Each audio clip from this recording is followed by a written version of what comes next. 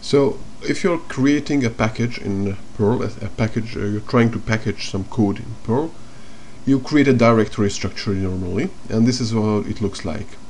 You have some directory, and within there is a makefile PL or a build PL, either one, or it can be both actually. Sometimes you need only one of them. That's basically a script that will install your module. It will also be used to package up the module. There is also sometimes you can use a dist-ini. Sometimes you would use a dist-ini. That's a packager tool called distzilla is using. It's using this as the description of your packaging system, and then it will use the information within this file to generate a makefile PL. So in the end product you will have the makefile PL only.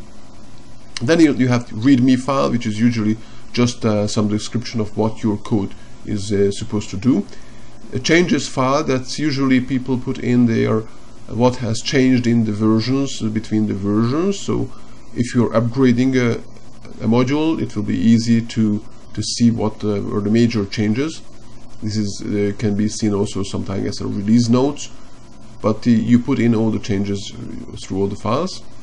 Manifest is a list of files that should be included in your package. So it's used both when you're packaging the module, so that Perl will know that the tool that is packaging it will know exactly which files to include. So it won't include every file in this directory. There might be some temporary files that you don't want to include and so on. Manifest lists the files, but it's also used when the module is installed to check whether all the files are actually there in the package.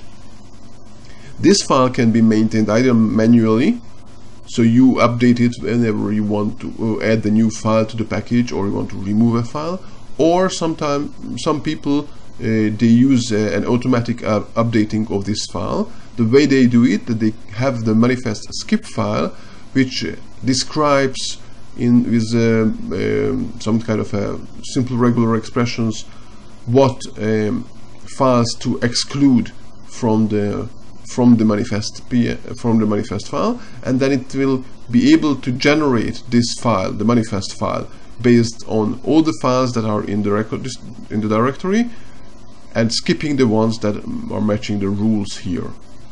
Then there are two files, meta.yaml and meta.json. There are two formats, YAML format and JSON format, of some meta information about your module. These files are normally generated automatically when you are packaging the module, so you don't have to maintain them.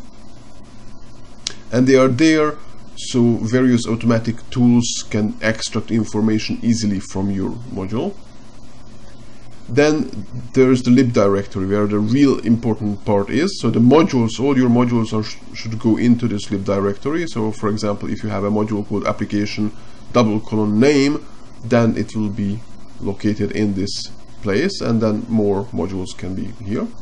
If you have scripts coming with this module, then usually we put it in the script subdirectory, and I'm using here slashes here, but that's the same for Windows, so you would use just backslash.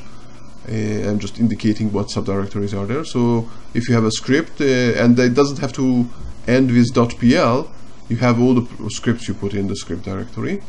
Then there is a T directory in which there are going to be the unit test files, and an XT directory that contains unit test files that should be executed by the maintainer of the script only. So the test scripts should be executed on the computer, on all computers, so both when we are developing and when the module is installed.